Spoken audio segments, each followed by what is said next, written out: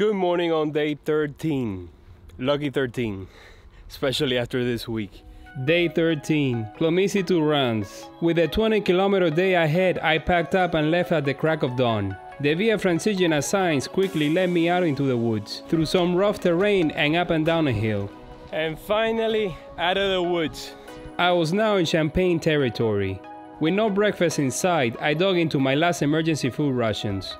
Low on water and morale, I booked a room for 2 nights in Reims, thanks to John Hawk's generous donation. It's the only thing that I could find that wasn't gonna break the bank. I am now a full day ahead of schedule. Once at the hotel, I settled in my room, took a much-needed shower and washed away my stench-ridden clothes. Tomorrow is a rest day and it could not have come fast enough.